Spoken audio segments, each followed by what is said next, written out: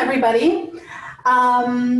First of all, today is World Food Day. We're starting this webinar series, and I'm very happy to be with Amir Kassam and Laila Kassam and all of the people joining. So first things first, I'm Naseem Nobari, the director of Seed the Commons. For those of you who are not familiar with Seed the Commons, we are a small grassroots organization that's based in San Francisco. We try to address the root causes of social injustice, environmental degradation through the radical transformation of our food systems. And we do that in various ways. One of the main ways that we do that is by building public awareness around these issues on the importance of food, how to transform our food systems, what are the main issues. So we do events, conferences, this sort of thing. Although this particular type of webinar is our first. So, that's Seed the Commons. Today for World Food Day, we're starting this webinar series called Rethinking Food and Agriculture in a Time of COVID and Climate Change. I'd like to encourage you all to make a small donation to support this webinar series. The information to donate is on the Zoom registration link. All right, so I'm first going to introduce the speakers, and then we'll speak a little bit about the book, get into the topics, and so on.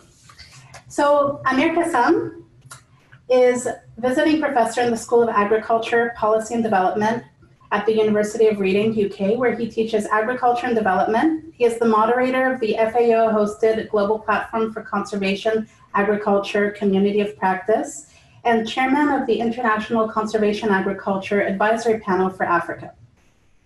Born in Tanzania, Amir has a BSc in agriculture, a PhD in agroecology, and an MSc in irrigation. Amir is a fellow of the Royal Society of Biology in the UK. He has published widely. In 2005, Amir was awarded an OBE in the Queen's Honours List for services to tropical agriculture and to rural development.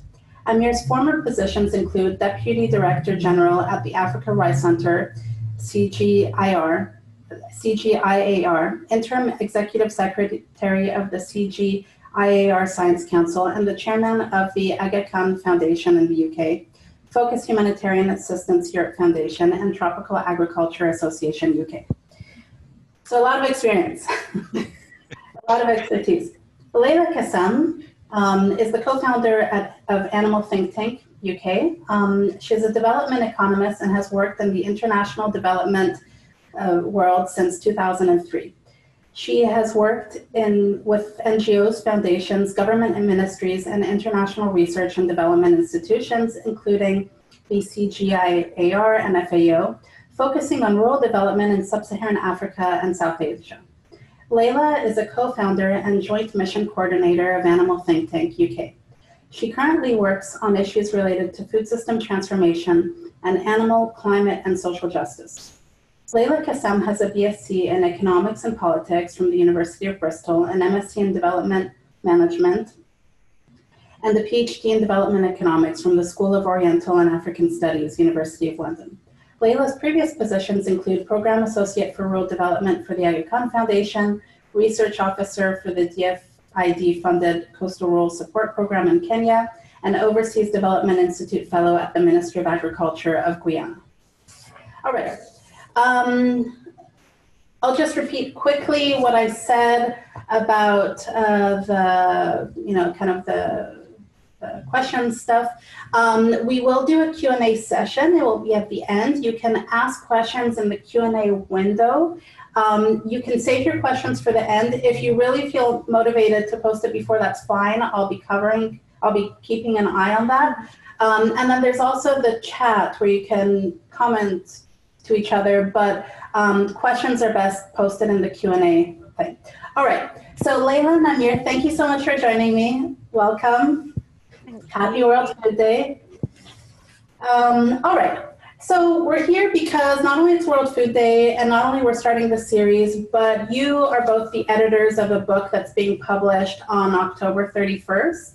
The book is titled Rethinking Food and Agriculture, New Ways Forward. What you've written about this book is Given the central role of food and agriculture system in driving so many of the interconnected ecological, social, and economic crises we currently face, Rethinking Food and Agriculture reviews, reassesses, and reimagines the current food and agriculture system and the narrow paradigm in which it operates.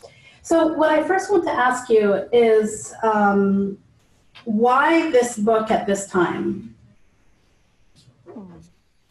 Okay, so I'm not sure exactly how intentional we were about producing this book at this particular time. It's been, many years in the making, really.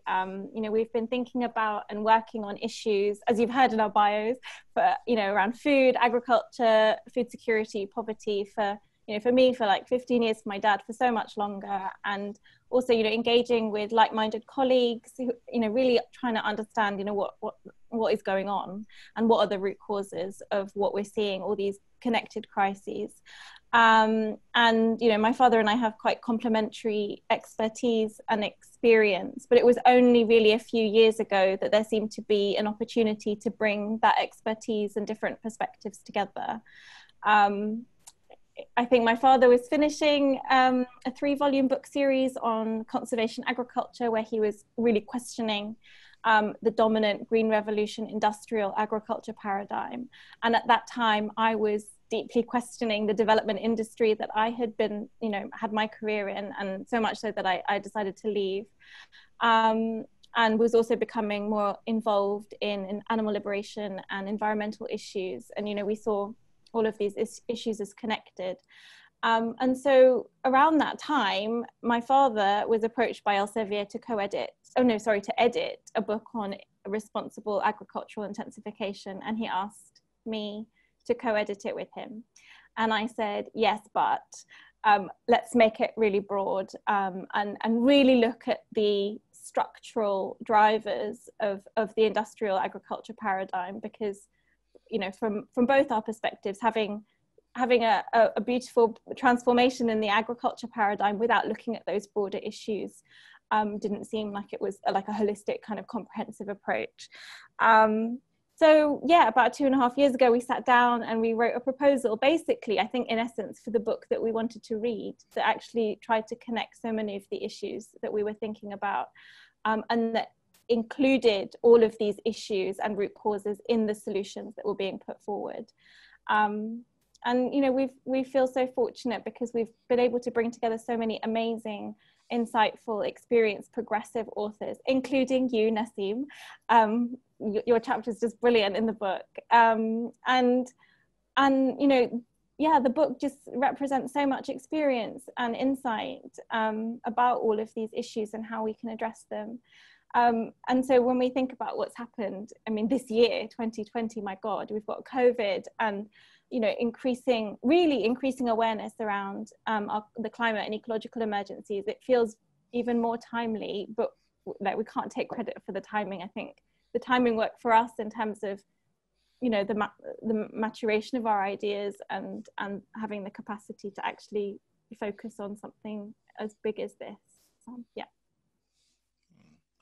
I would just like to add one more thing, and that is that the dimensions of connections between food, agriculture, and human health was another driving element here as well, which was of interest to actually Laila's 2 other sisters, and they have actually contributed a chapter on the connection between our health and basically the industrial food regime, which is now leading to so much problems. All right, thank you. So before we get into more detail around the book, well, today's World Food Day, as I've said, and this is the occasion that we chose to launch this webinar series. And both of you have very specific backgrounds. You both have worked in rural development, you're agricultural experts, and that's in a way kind of niche. I think that some of the people listening are not at all from that background. And so what I want to ask is, why should food, why does food matter, and why should it matter to everybody? Is this a topic that is really only for people who work in your field, or is this a topic for everybody, and if so, why? Food, of course, at the basic level, it's our, or the simplest level, it is our basic human need, and increasingly it is being considered as our right, and we need healthy and nutritious food, not just to survive, but to thrive socioculturally as well as economically. But having said that, currently we should be fully aware that 4 billion people remain in poverty and are not really getting adequate food, both in amount and quality, and 2 billion people are chronically hungry. And this is more than ever before, and this is unacceptable from an ethical viewpoint, especially when you consider that we are producing enough food to feed 10 billion people. And at the same time, especially in the industrialized countries, we've got 2 billion adults who are overweight, and more and more, almost 750 million people are now obese, and the predictions are that this is just going to continue to go worse if we're not careful about what we eat. And this is very, very clearly described in the Lancet Commission on Obesity report. They say that this endemic of obesity, undernutrition, and climate change represent the most urgent challenge for humans, the environment, and in fact the planet. Food, what we eat and how we produce and process it, is very central to all this. The way our food and agriculture system is going, it seems incapable of providing healthy, nutritious food for all. It is destroying, now, as I mentioned, human health, alongside destroying the planetary health. An unhealthy so-called industrialized diet, or especially the Western diets, are so highly based on animal flesh and animal secretions, and then on top of that, processed food, and degrading and increasingly industrial production system, that they cause such negative impact on our health, environment, and people's livelihood as well, because that system is not really inclusive, and it is marginalizing, for example, smallholders and other rural people, and in many ways, whether we realize it or not. And we have not to only consider food to be important for human beings, but we must also ensure that it is available and produced in a sustainable manner, which means causing less or least damage. In fact, quite opposite. It could be enhancing of the environment and our health. So those are the reasons why food must be considered very important. And of course, we know that we have to eat it 3 times a day, and so this is a very integral part of our daily life, and many cultures consider food as a gift of nature and the creation. So it has also a very intimate spiritual value to many people. Yeah.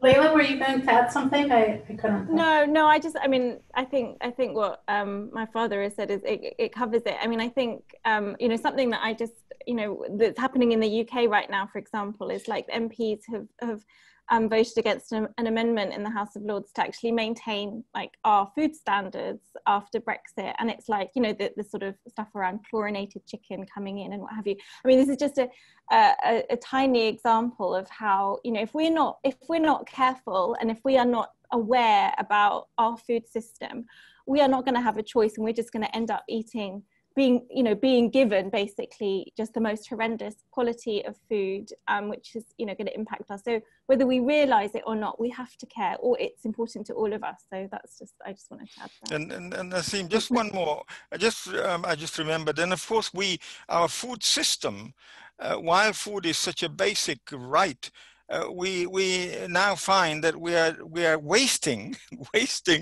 30% of the food produced, and this is a colossal amount, in addition to wasting resources to produce it, and that could be in an equitable world. A lot of that would be distributed more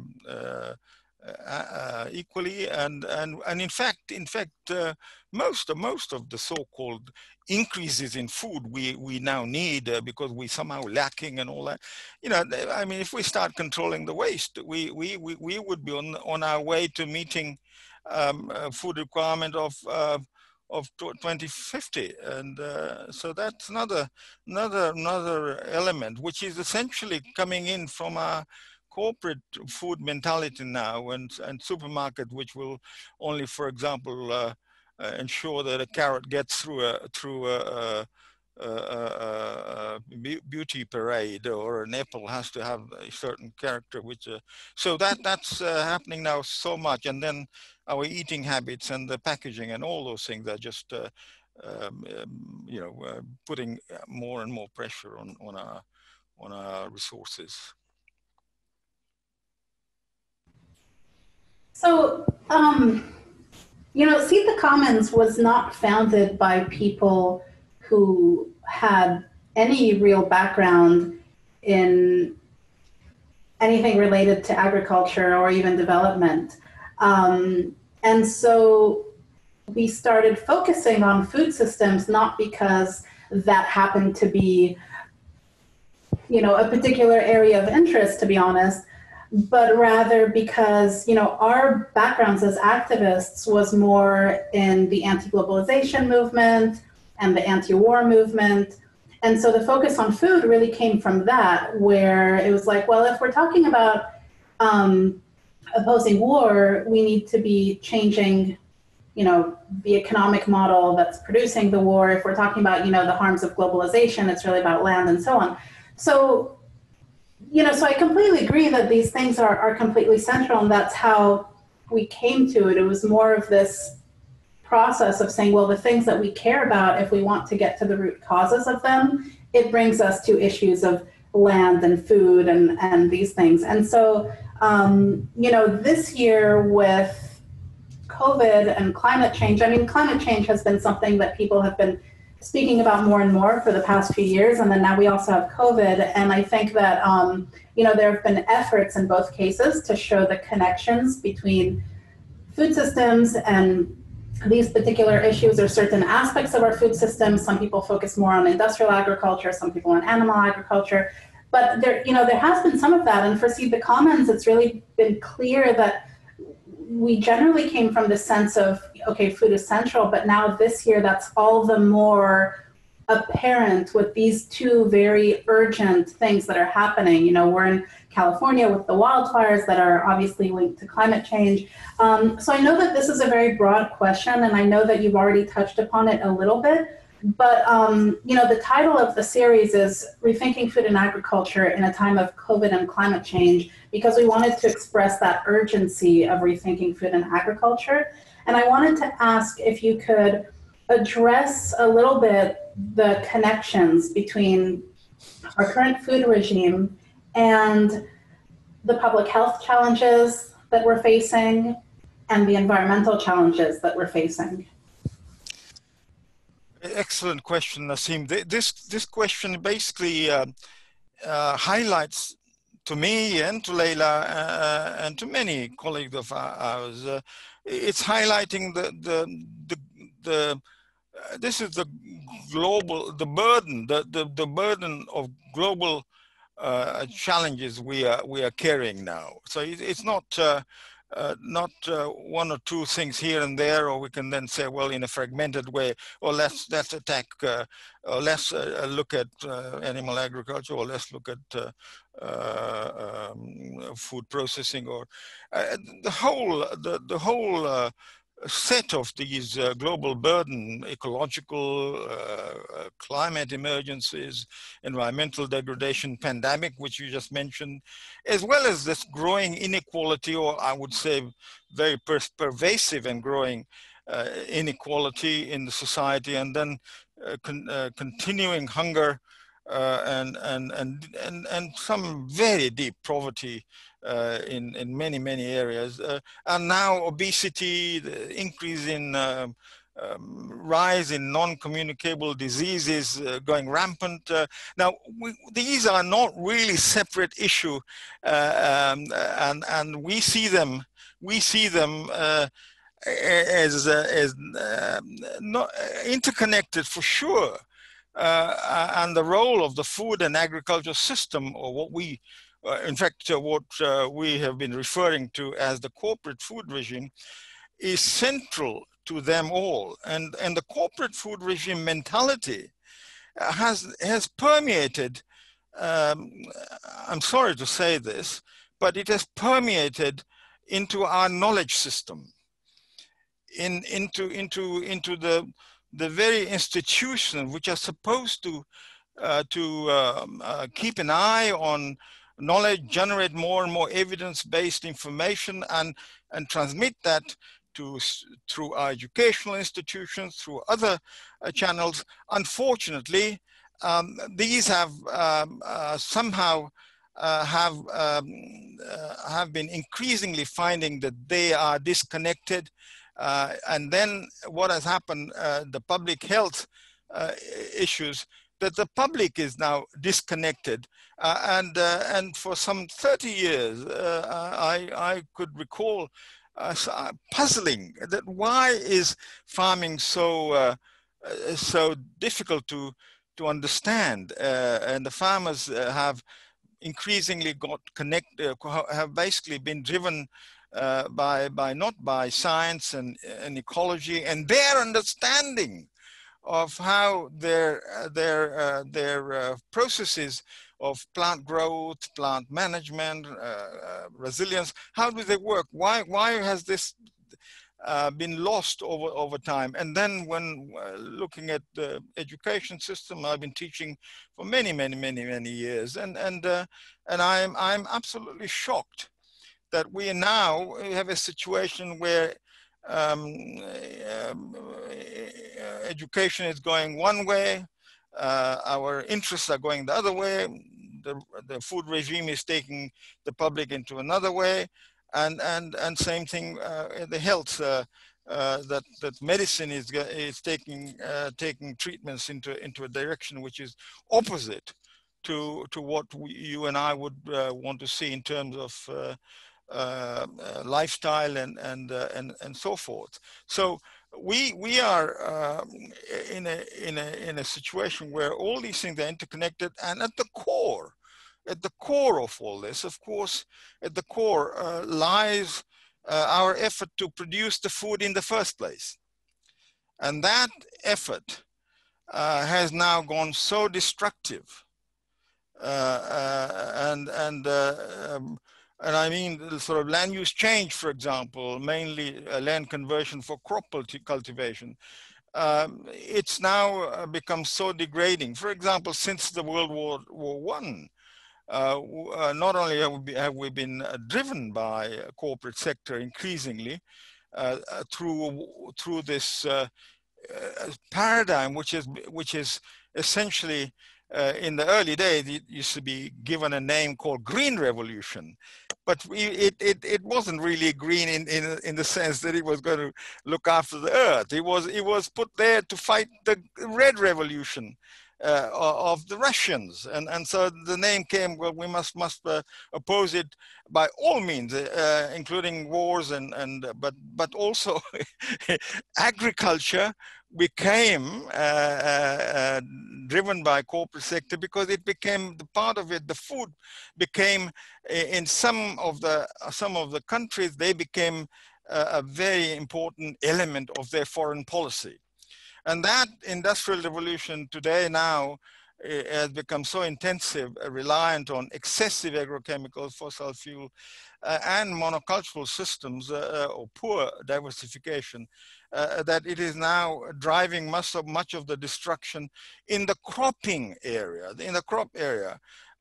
but then you also have side by side the whole area of animal agriculture, which has equally gone forward in many ways, taken the industrialized route.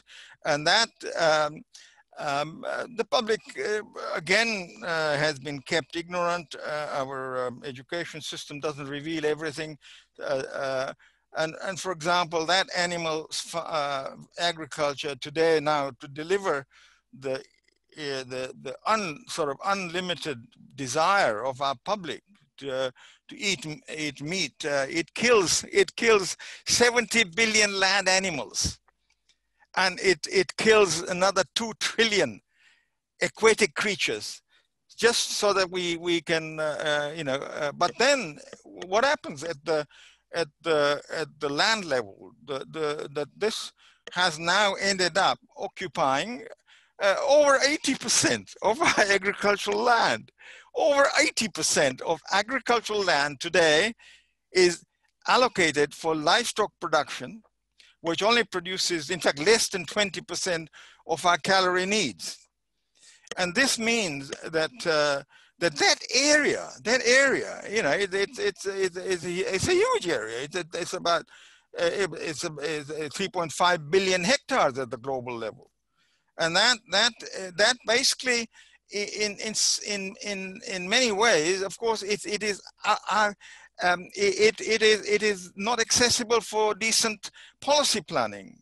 It is not accessible in many cases for land use planning for common good, because a lot of that area, partly, of course, it is legacy from the colonial days, when livestock production was used to colonize and marginalize indigenous people, and including in the Western world, many people here got marginalized, got kicked out of Europe by laws like enclosure laws and grabbing the public resources. But those resource grabbing eventually, and this is still happening. It's not just over. It's still happening, like in the Amazon areas and so forth. It has basically destroyed our ability to even plan optimum land use, destroying our forest biodiversity, and it keeps the degraded area in those conditions. And then to say that, oh, we're going to sequester carbon with this animal, and it is going to give you some manure. Most of our agriculture is not connected to livestock farming. It is on its own, and so as I said, more than 80% of the area, and that also has driven many indigenous people into homelessness and also all the while causing this incredible suffering to non-human animals. And of course, I think it is now fully supported by lots and lots of evidence. Our agricultural system, and especially in the crop areas, the fact that it destroys soil health and soil function, that means that the soil can no longer be part of the soil-mediated water cycling. And what we get is the water can't penetrate into the soil, and then we have now we have very high what you call it, not only soil destruction but high increased frequencies and intensity of flooding, and that causes enormous damage, social damage, infrastructure damage, economic damage, and all that, is on top of all the deforestation which is happening, which is actually driven by livestock expansion. In fact, the other day I was reading a report. Some of the animal agriculture, for example, which is causing deforestation in the Amazon, turns up in London so that they could eat a hamburger for less than $1, but they don't. The people who keep eating these things don't even know that this has vast environmental costs, but the human costs. Out there, indigenous communities are struggling to survive. And now if this continues, that we are basically facing not only ecological collapse, but societal collapse in the near future. And unfortunately, the soil erosion part of agriculture is leading to loss of 25 billion tons of topsoil. I mean, this is topsoil going into oceans and has created, along with agrochemicals, it has created 400 aquatic dead zones already, and many dead zones underneath because of the pollution of groundwater systems. So I think we have to begin to become fully aware that while we need food, but now the driving forces are basically it's like cutting our own feet, and we must begin to understand why, and therefore we can then respond to it in a more democratic and sensible way. So, yeah, I mean, I feel like most of these points could be the topic of a whole webinar on their own. And we are actually going to try to do kind of, that with future webinars, because there's so many ways in which I liked the image of cutting off our feet. And there's so many ways in which, removing the basis that we need or messing with the basis is affecting all the rest. I am going to come back to that a little bit, but I wanted to just, since you were speaking about a bit of, how the cropping and livestock and so on, I wanted to invite you guys to address, or name some of the most important flaws in our current dominant agricultural model, and what are the changes that you are proposing in this book? I mean, I assume we can't get to everything, but in the dominant models, like what are the practices, the paradigms, et cetera, that you see as flawed, and what's your vision in regards to agriculture specifically?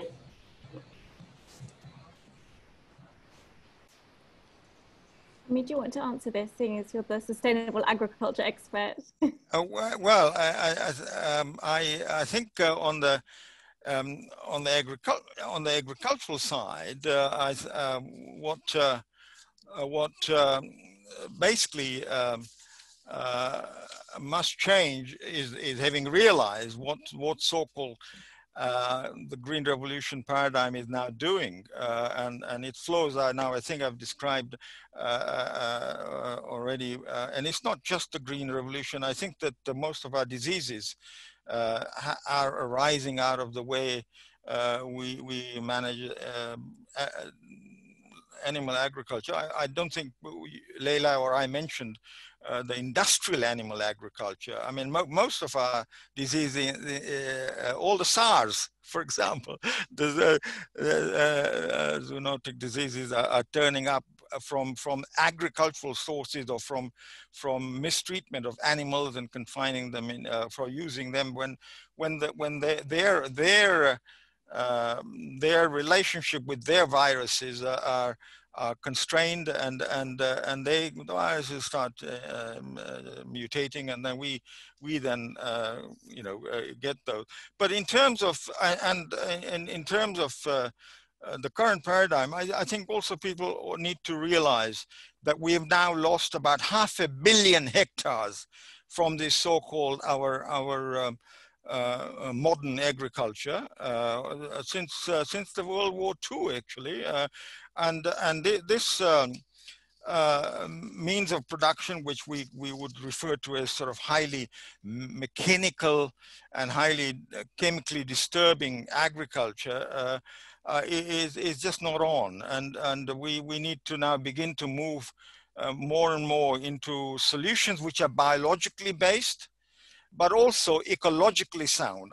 That means that the production systems, for example, the current ones, don't have any ecological underpinnings. In other words, like a house with no foundation, and it keeps the corporate sector keeps coming up with new gadgets, new promises, but it doesn't really add anything to the science of what we would call the ecology of agriculture, or the ecology of conservation. It's a science of conservation in agriculture. So we must now begin to realize that the new agriculture must be based on ecologically sound foundation, and emulate nature as much as possible. So, for example, in the book we analyze the different paradigms of agriculture, and we show that the alternative agriculture, in fact, all of them, the alternative agriculture, all of them claim that they have ecology at heart, and in fact, one of the paradigm calls itself agroecology with a capital A. And then there is the most, I think, the most forward moving paradigm is what is referred to as conservation agriculture, which is the no-till agriculture system, which has been evolving for the last 50 years, and since for the last 30 years, that's really taken off globally. And it is underpinned ecologically in the following way, with three principles which are applied in an interconnected way. First is to avoid or minimize mechanical disturbance of the soil.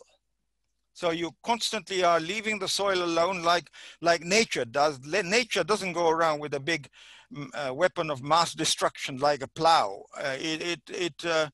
It leaves the soil alone, and it lets biology work on the soil. So the second, and remain protected. The soil, wherever there's water and vegetation is growing, nature protects the soil surface by having a layer of mulch, a permanent layer of mulch on the soil surface. And so that is the second principle of the new, what we would call the new sustainable agriculture, to keep the soil covered.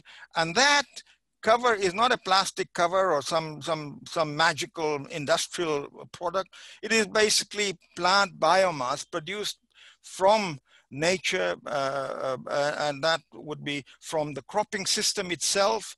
It doesn't need any manure, because manure is plant biomass pushed through an animal's gut. It can do the job through earthworms quite well. So and the third principle is that we go back to our understanding of biodiversity. So the third interlinked principle of a sustainable agriculture in conservation agriculture is species diversification. The three of these principles, when they are applied, gives a solid foundation to any land-based agriculture. And then Nassim, if we are then want to link it to a sustainable food system, then we begin to talk about how do we manage that part so that we are as kind as possible to the natural world, to our animal kins, and so we begin to understand that part has to be not only agroecological part, but you're faced with an ethical decision here, an ethical decision which now no longer should force people to just chop the head off of an animal without understanding the full what I would call the full unethical system which supports that agriculture. And just to give you one example, I mean, if you want to promote milk all the time, today now a cow, poor cow, has to carry a completely synthetic udder, which has to hold up to 10 gallons of milk. You try and walk around just with 2 gallons of water in a container for half an hour, and you're going to get tired. Just imagine that you are being asked to carry an udder which will be filled with 40 to 50 or more liters of milk continuously every day. The cow can't stand anymore. It has to sit down. And so these are the things which, and it happens across all the poultry and all the other animals. So we have a system which is even ethically not functioning properly. And then of course the benefits of CA, which I started describing, but then there are wonderful benefits to environment, because it is regenerative. So we need to start restoring and be on a self-repair, into a self-repair system, self-protecting system, because it has it brings back a lot of biodiversity, which starts taking care of crop health in the soil. All the biodiversity gets back, soil health is looked after, but most importantly to a farmer, it is much cheaper to manage, and the costs are much less, or less than current sort of cost, about less than 50% or even more, depending on how biologically you are able to go. And we are now making tremendous progress in this system. And then we have a system which is sequestering carbon and not emitting carbon. It is keeping our water system clean.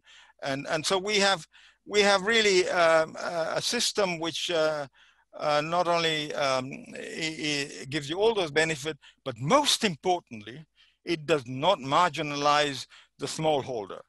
It is suitable for smallholder, and they can do it with minimum financial liability and so forth. And ultimately, as I said, the closer we move towards minimizing livestock intake, we are then moving towards another kind of diet. But it is more than just another kind of diet. I think that what we are talking about, appreciating nature itself and our role in really acting as stewards of nature rather than destroyer of nature. At the moment, I'm pleased to say, of all the alternate paradigms like agroecology or organic, conservation agriculture occupies already some 200 million hectares, about 14–15% of the annual cropping area, and more now perennial systems, orchards, plantation. They are now moving into this system, and they are realizing that they can now start talking about natural farming, zero budget farming, and so forth. So this is the new paradigm which we favor, but recognizing there are other paradigms being moved forward. And what Laila and I are hoping in this book is that we will show them that these paradigms are borrowing from each other, And in fact, one recently has borrowed everything from conservation agriculture and has superimposed a new name, regenerative agriculture, and now is beginning to use that, misuse that term, and is confusing everybody in every way. But conservation agriculture is the one to keep your eye on, and its basic ecological foundation and all the biological processes which it energizes and rehabilitates. Yeah, I would just like to add to that. So I suppose one of the things that we did in the chapter that my father and I wrote on paradigms of agriculture, which was to look at these alternate paradigms, and I suppose try and have a synthesis maybe, or of the best parts of the different paradigms. And so I think at the end of the book, I think we, especially thinking about ethics and also addressing issues of the corporate food regime, and realizing that we have to be whatever paradigm has to be part of a sort of anti-capitalist, anti-corporate food regime, be able to integrate into those struggles. So we are promoting a sort of synthesis of conservation agriculture based veganic agroecology, and agroecology with a capital L as a science, a practice, and a movement. So that's kind of a sort of more holistic, I guess, but based on the ecological underpinnings of conservation agriculture, which not all agroecology, systems would be, because of tillage and those sorts of things. So yeah.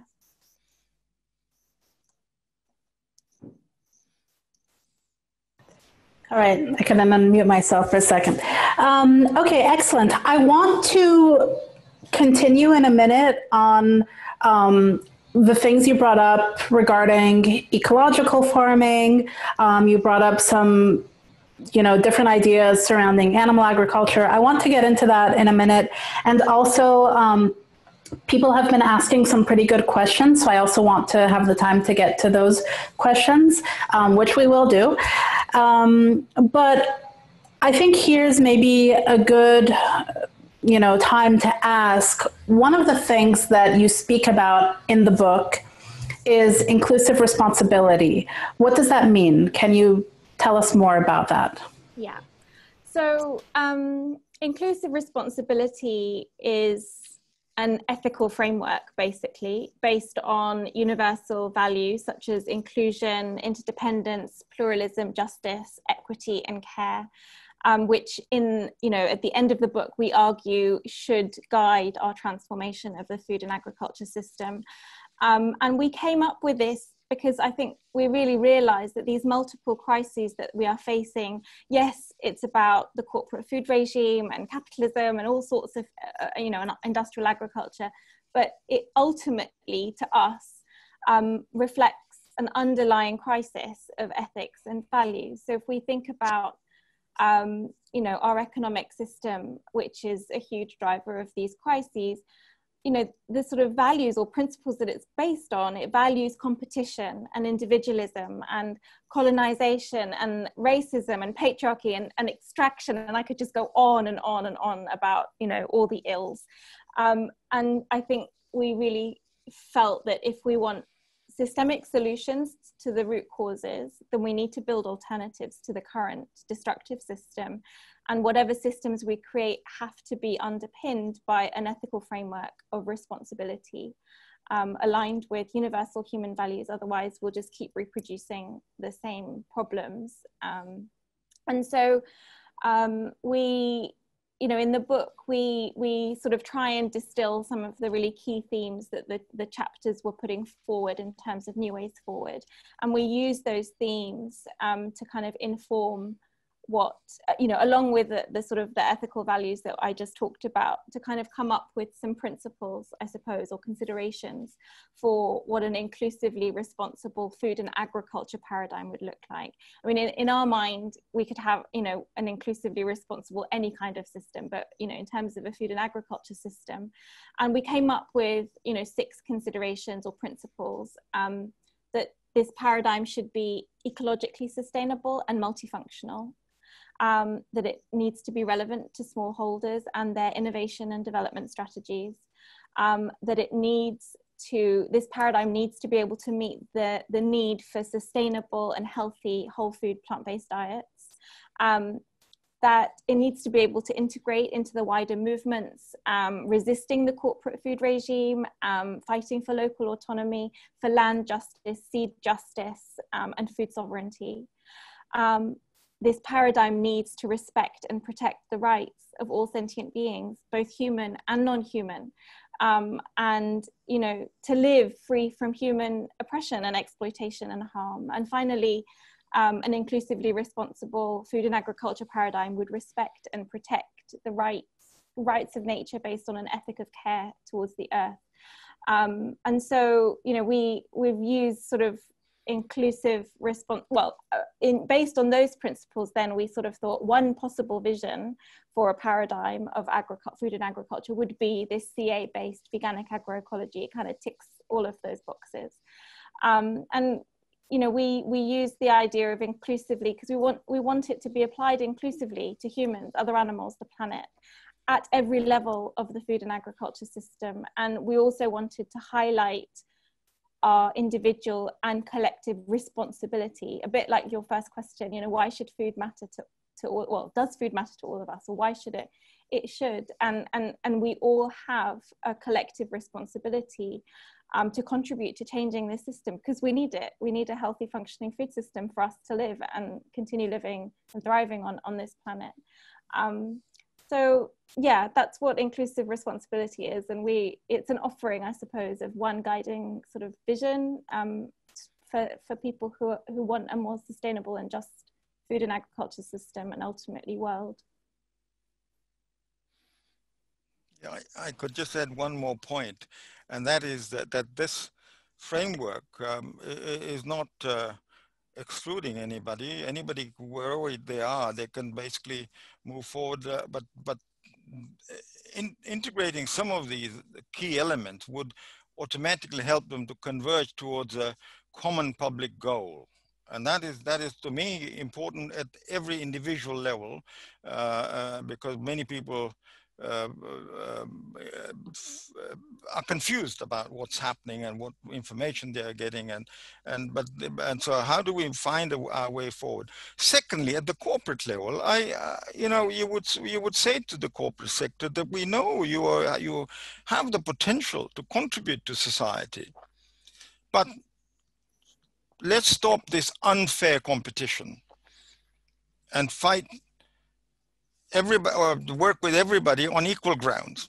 And if you're so interested in servicing human beings and remain compatible with nature, fine, produce ecologically sound products, and see who will buy your product. But to try and keep half the world's population poor and concentrating power and wealth all the time into some few hands, we've now also turned the world into a plutocracy, and only those people with the money talks. And so this inclusive responsibility has that sort of implicit goal that we can create moving forward a more level playing field, and the small and the large can. And just will give you one example. Lula did this in Brazil.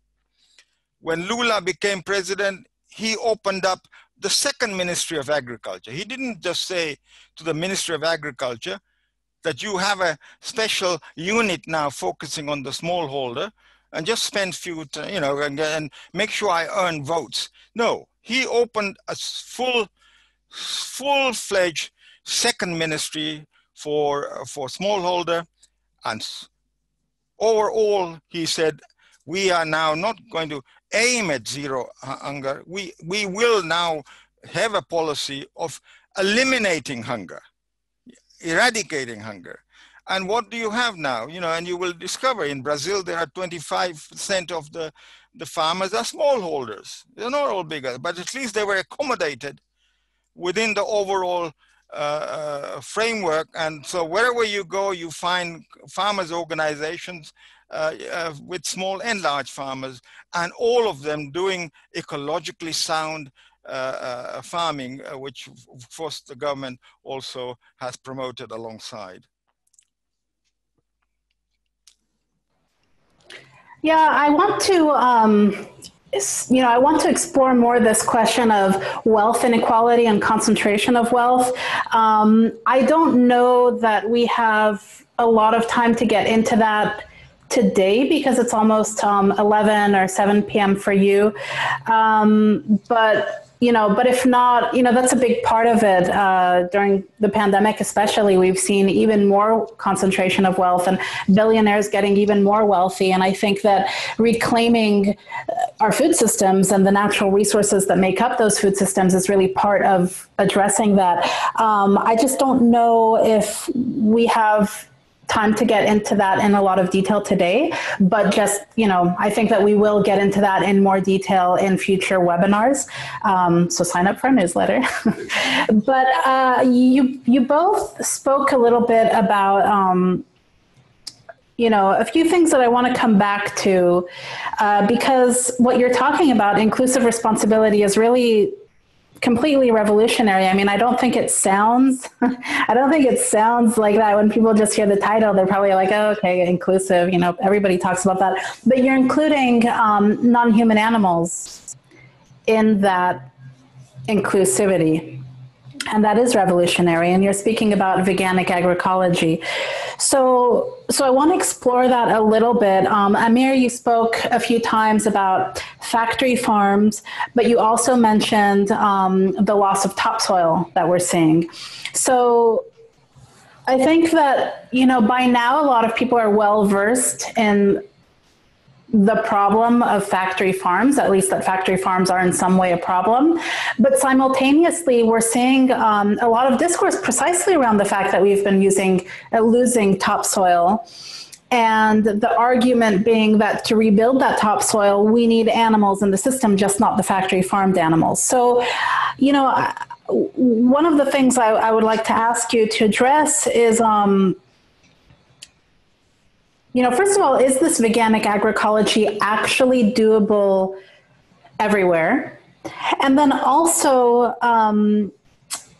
in terms of the topsoil that we've lost and are losing, what do you make of this argument that grazing livestock is the solution? You spoke about perennial systems and orchards.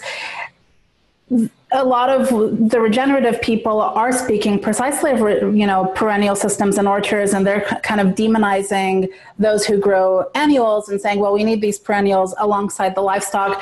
So can you speak a little bit about the feasibility of veganic agroecology and whether regenerating soil and ecosystems must include domesticated animals? I mean, it's open to both of you, of course. Yeah, no, I think I'm sure Laila would have a few things to say. I think the most simpler way of looking at it is that can one farm without animals? And surprisingly, most of our farming doesn't have animals in them, and much of the animals are on areas which are being degraded, and through mismanagement they are further being degraded. But first of all, in the crop area, I work with thousands of farmers who have no livestock at all on the farm, and we can transform their degrading system plus their own knowledge and into a very sustainable, soil enhancing, soil regenerating system. It is because soil is formed, the topsoil is formed biologically, meaning what? It means that the soil microorganisms are allowed to live there normally and their habitats are not destroyed. But the point is, what do the soil microorganisms live on? They live on biomass. They live on plant vegetative material. So leaving soil alone is not the answer to soil regeneration.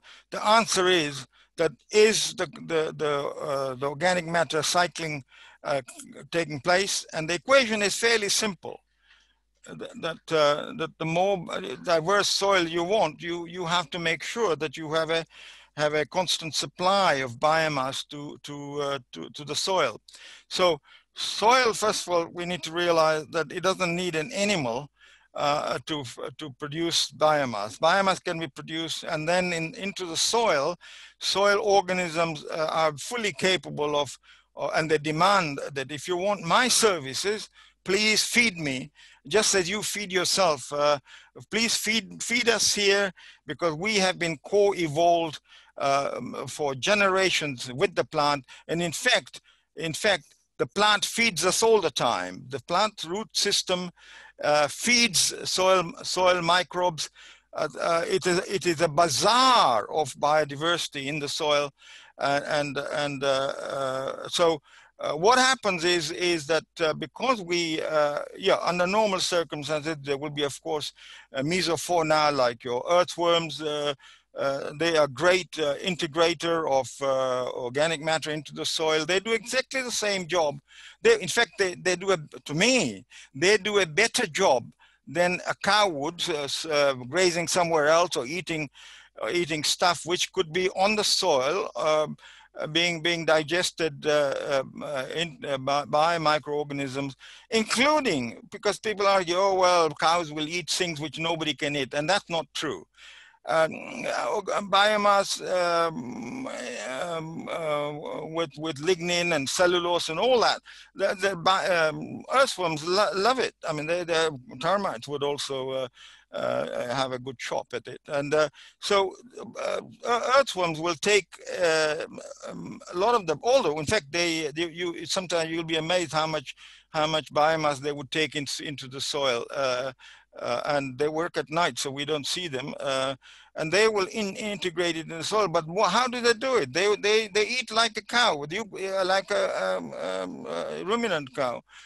But they're sitting already in the soil, and they ingest the biomass. They add their own mucus and glue, gum, and then what do? They take a bit of soil and combine it into a nice mixture of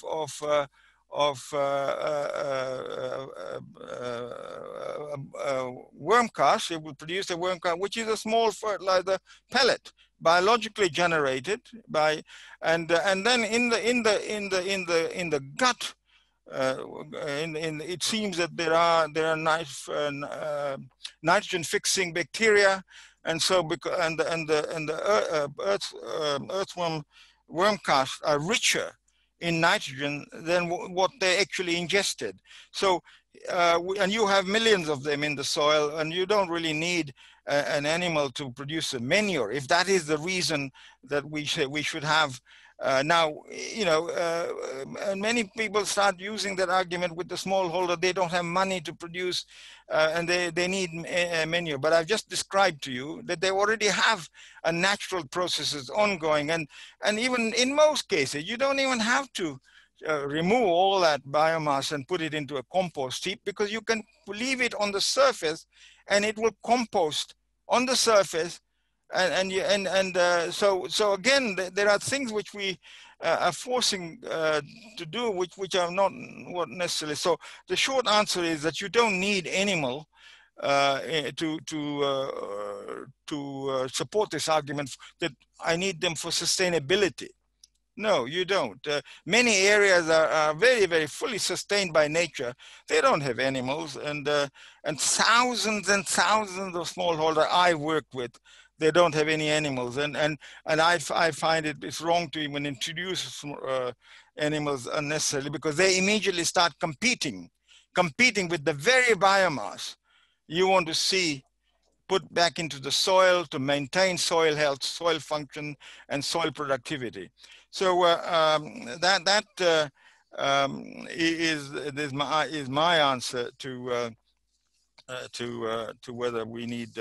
Now, in the other part of your question was that do we need animals for soil health regeneration and also carbon sequestration. No, we don't.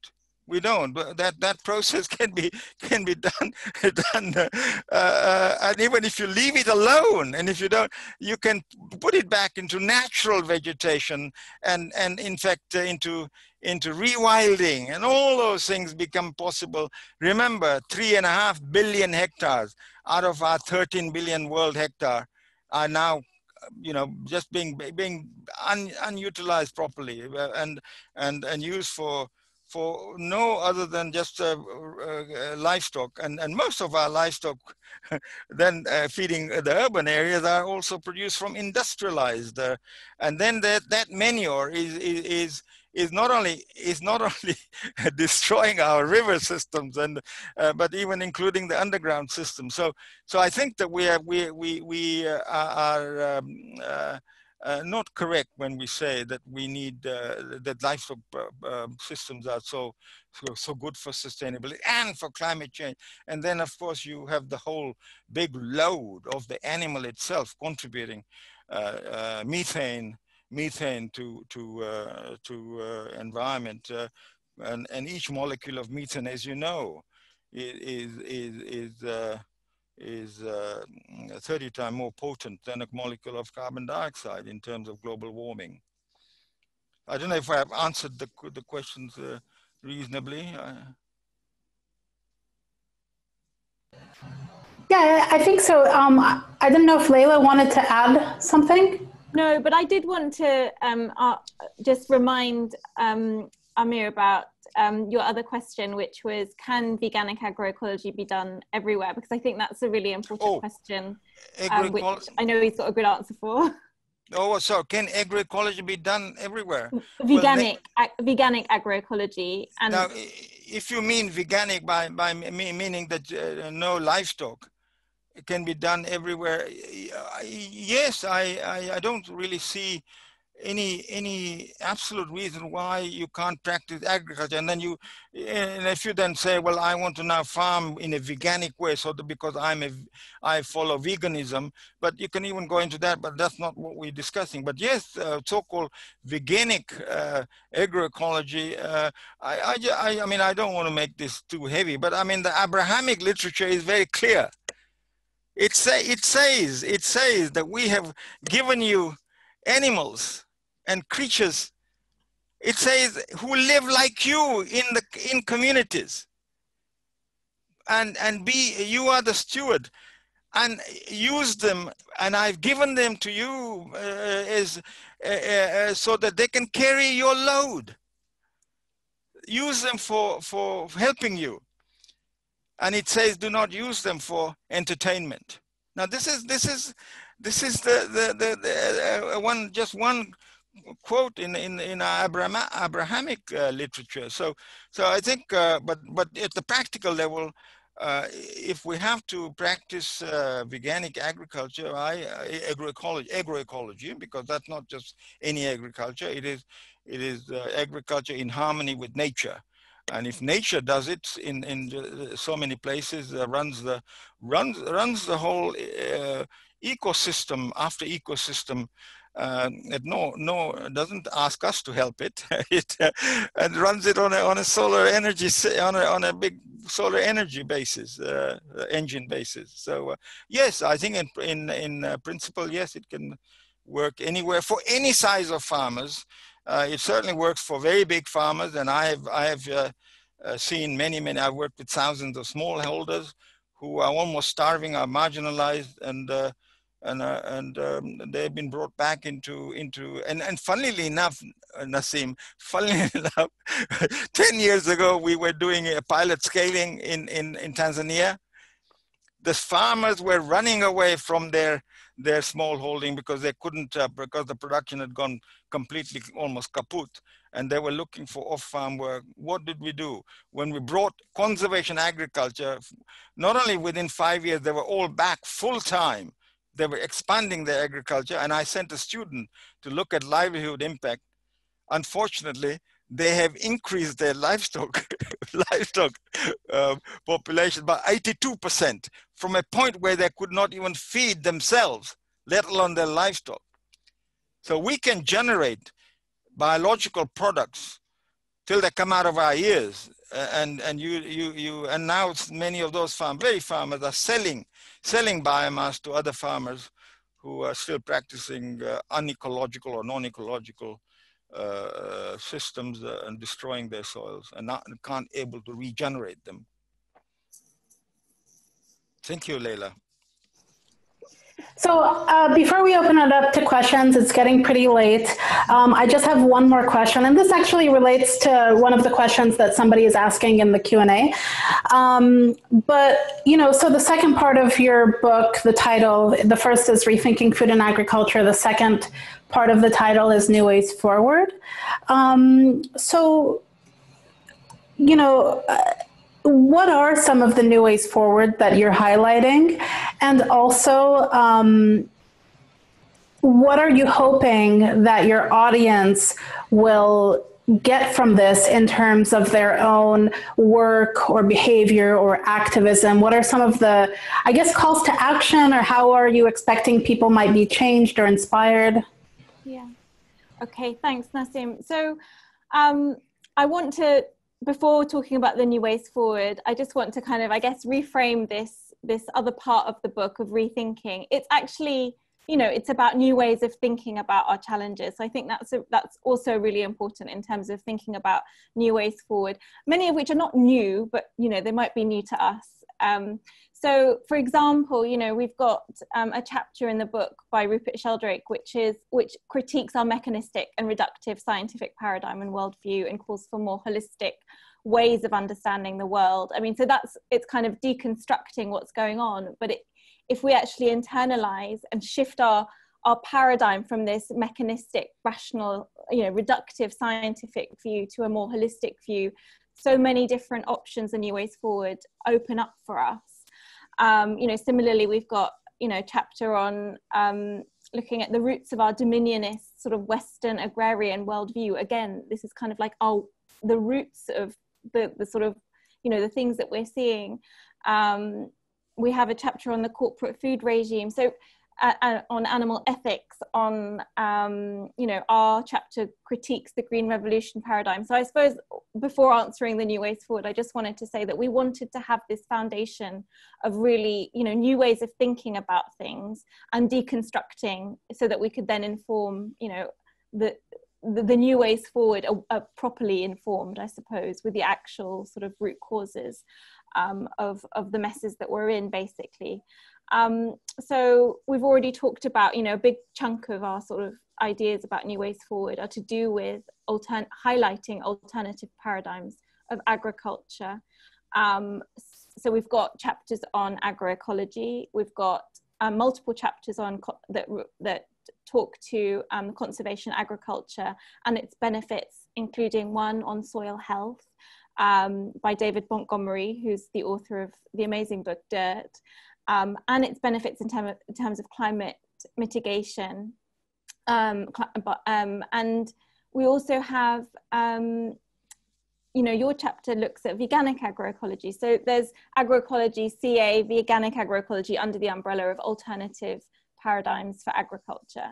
But then we also look at an alternative paradigm of human nutrition in terms of plant-based diets for human and planetary health. So we've got a brilliant chapter by my brilliant sisters, Shireen and Zara Kassam, and their colleagues on plant-based diets and the scientific and clinical evidence underpinning, you know, the need for whole food plant-based diets. And then we've also got chapters looking at the need for seed and food sovereignty and agricultural biodiversity, and also, you know, critiquing the role of GMOs in truly ecological and sustainable multifunctional agriculture. We've also got a chapter on what does inclusively responsible knowledge systems look like by Robert Chambers. You know, so arguing for a better balance between the dominant and local knowledge systems, which can be more holistic and reflective in terms of our paradigms and mindsets. we've got a chapter looking at localization, and not the kind of, you know, buy local or eat local, but localization as a systemic response to economic globalization and the forces of economic globalization, which are so biased towards the large scale and global. And so this chapter by Helena Norberg-Hodge of Local Futures, you know, she's very well known, it talks about the ways to to reverse that sort of trend. So going towards, biased again towards the small scale and the local, looking at, you know, tax, subsidies, our free trade agreements, and all those mechanisms to shift away from sort of, yeah, the forces of globalization, which are really entangled with, you know, the causes for inequality, etc., etc. And then we have a chapter on the role of different people and organizations by Tony Juniper. So we've got sort of this broad agriculture, political economy, and human nutrition. Those are sort of the three areas.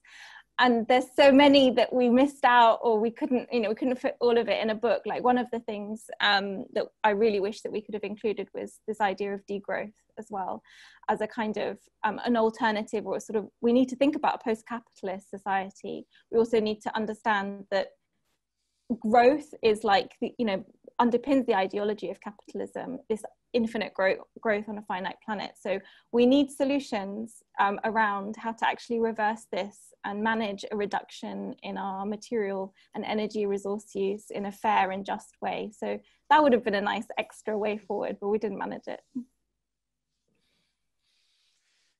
Yeah, and of course we have a lovely chapter from Nassim, you know, and on you mentioned that, yeah, on several themes, including organic agroecology, and also this complementing. I mean, we have things on the narrative of scarcity, but Nassim brought in the narrative of abundance, and so that those are the very, very good contributions for readers to think about. And what Laila didn't mention in answer to your first question, actually she had been questioning so many things, and so the book she wanted didn't exist according to her, and she said, we must really produce a book which I could read, I could enjoy reading, and I think that what was our overall ambition, and so it is filled with new ways forward by every author. Every contributor was forced to say, look, you know, analysis is fine, it was very important in understanding, but also let's go and say which way forward, knowing now, if we know this, what do we do differently? Yeah, and I know we're running out of time. I just wanted to add one extra thing. So many of the books that I've read that deconstruct things so well are just like so poor in terms of actually like what's the solutions. And I know maybe even identifying solutions might be of an old paradigm mindset, and there's lots of unknowns, etc., etc. But I really wanted, well, like we both wanted something really also ultimately, okay, so what are we going to do? So yeah. So what, yeah. All right, so thank you. I'm going to end this portion of the webinar now, and we're going to see into the Q&A portion. We're already over time, so you know, I don't know how much time everybody wants to take for the Q&A segment. We already have some questions here, and people can post more. I'll try to get it to as many as we can. There's some things that overlap. And if there are things that we don't get to address, well, just write us an email and we'll address them in a future webinar. All right. So, kind of going off on what Laila was just saying, Mick has, an interesting question. He's saying, I agree with everything discussed. My concern is how do we educate Johnson, Trump, Bolsonaro, and so many other leaders who are only interested in economic growth? How can, we can change our paradigms all we want. How do we change their paradigms, I guess? Oh, that's $1 million question. I think from my perspective, I'm really sold, I guess, on the idea of building people power and strong social movements, because you know, governments and politicians follow public opinion. So really, I think a big part of our job is to build powerful social movements that understand these issues and can actually shift wider public opinion so that politicians are forced to address issues that they'd rather not. Now, like, it's a massive, massive, massive big task, and it feels really some days like totally impossible. But I think for me, social movements are where we need to put a lot of our energy in catalyzing change.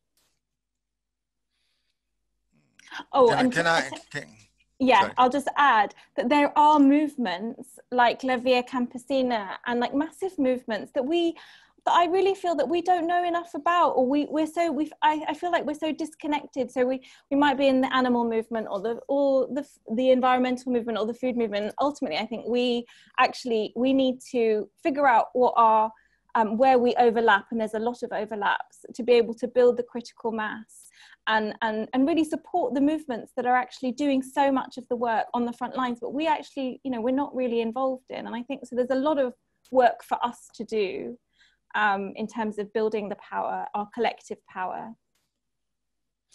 Yeah, Nassim, yeah, I would like to add, I think that what the book has also tried to show, the totality of the environment within which we're living, and change must be moved forward. But at the end of the day, of course, we want everybody to get engaged, and the constraint here is that engagement is possible once you know what you are talking about. You cannot get engaged out of ignorance or out of annoyance and even anger. And it is very right for people to get angry when they see a valley disappearing, or your water system is being contaminated, and now you have been told, oh no, go to the supermarket and buy a bottled water. No, the point is that you can get righteously angry, but the point is that we need to show the ways forward. Now, you know, some people have more time than others, and the innovative people are everywhere. And to give you an example about agriculture, UK, for example, I mean, it is almost symptomatic that you have 1 year, a 25-year environmental plan being proposed. Then the next year you have an agriculture bill. And then next year we will have the food bill.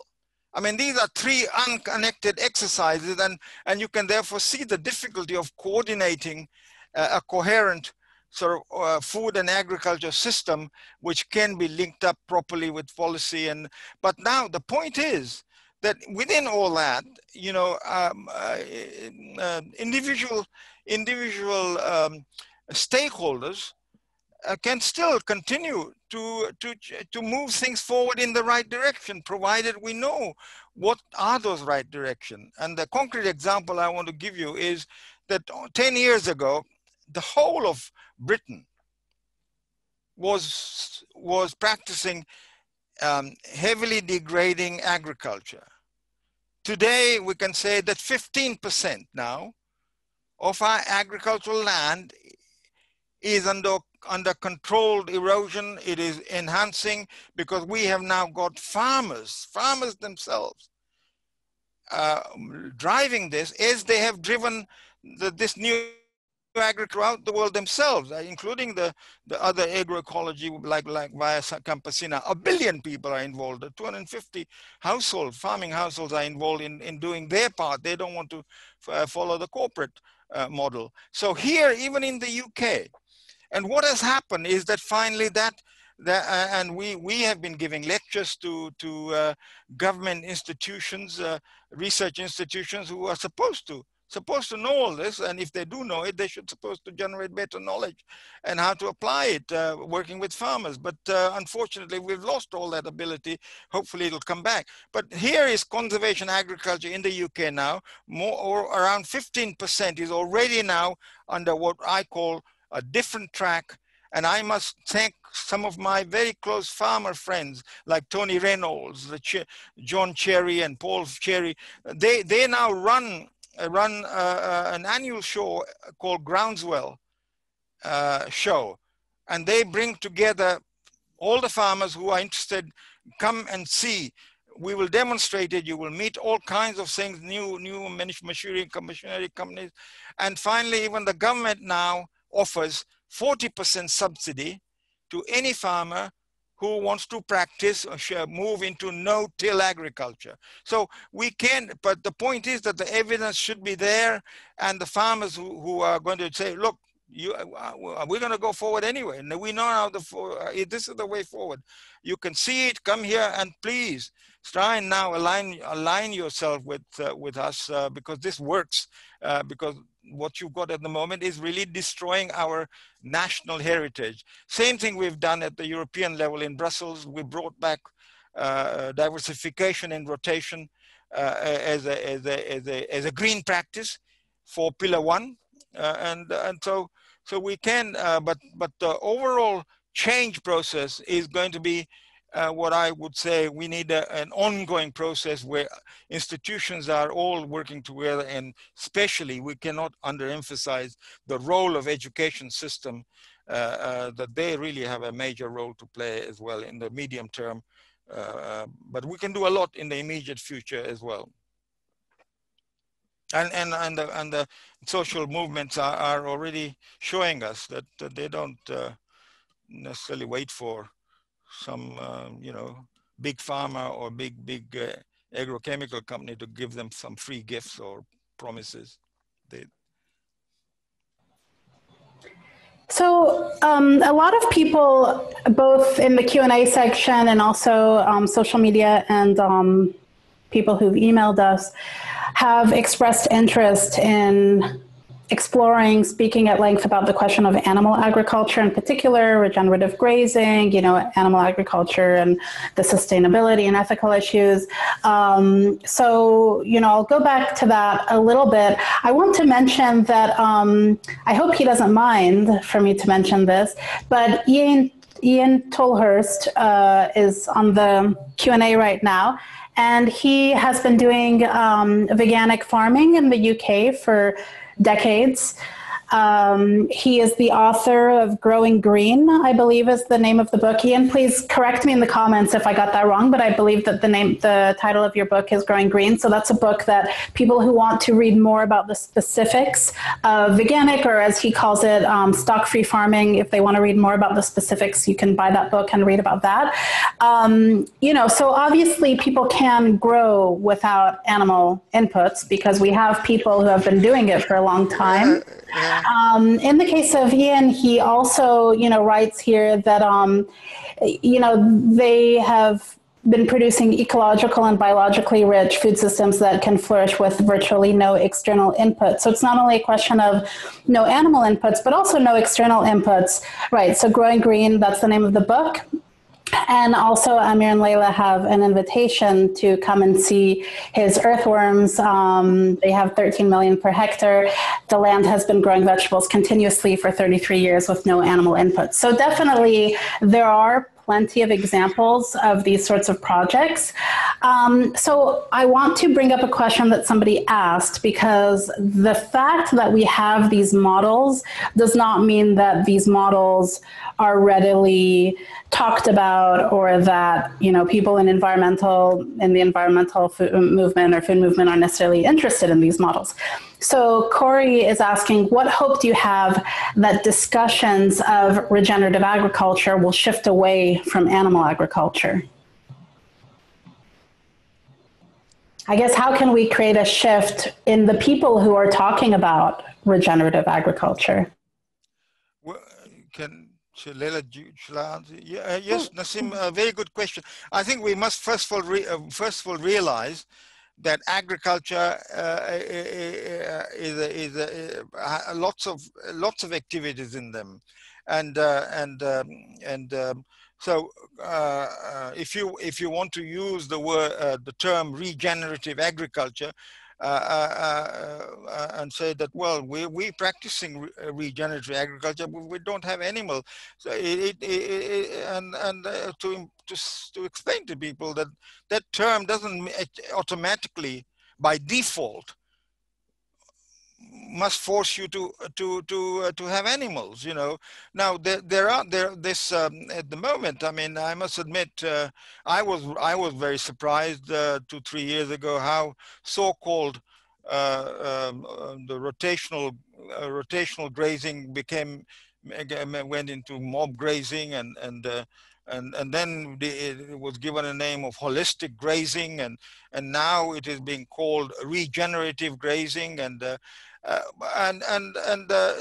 giving it a name is not going to be enough. We have to understand the science behind it, and the negative consequences of the animal-based regenerative agriculture. And if it is especially to stand alone, then you know it is basically occupying land which could be used much better, more efficiently, for much better uses than it would be doing now. And on the crop agriculture, I think I've already mentioned several times, and you've got farmers who are doing, I mean, not only doing conservation agriculture, but they're doing organic conservation agriculture. You know, and when they say organic, they don't rely on a ruminant stomach somewhere, or rely on bringing in chicken manure or poultry manure. They generate the nutrition and productivity of the soil from the natural resources which are available on the farm, and you then have to know what nature has already given us. The nature has given us just about everything, but we have, of course, exhausted it to such a point, and we've even lost sight of it, that you know, we've been doing it for last 70 years. We've lost sight of how we used to farm in England, in the UK. During the war, we were only using 8 to 9 kilograms of fertilizer per hectare. It's nowhere, you know, and so I think, and I have worked with thousands of farmers, especially small farmers who don't have source of fertilizer. They can generate this so-called and plant nutrients through the natural processes, which we are now.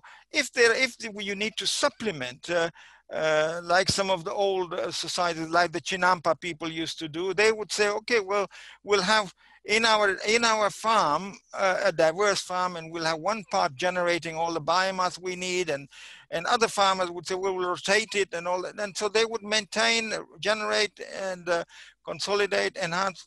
So I think, I don't know whether I'm now laboring the point, but it's so I think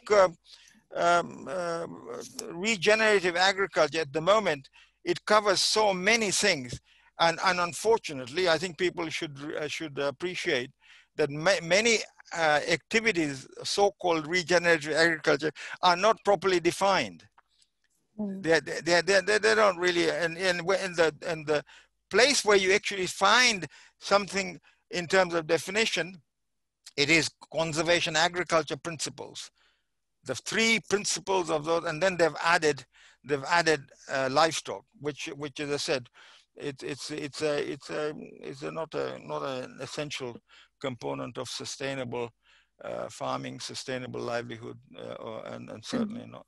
So so that Laila, you want to? Yeah, no, I also wanted to say, I can't remember exactly the wording of the question, but it's kind of like how I remember thinking when you asked it, that we need to raise awareness of these alternative models of agriculture which are regenerative and do not exploit animals, which is, and I think in the sort of animal justice movement, we are not well educated on these things. So we can, and in many movements, the food movement is not aware. So I don't know how regenerative agriculture has got such a big name.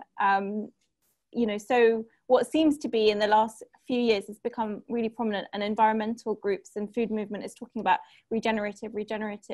And I think we need an alternative and strong narrative to counter that. Actually, not really to counter it. We need our own narrative and examples and raising awareness of, you know, CA-based veganic agroecology, which is regenerative. CA is regenerative. Organic CA is regenerative without the use of animals.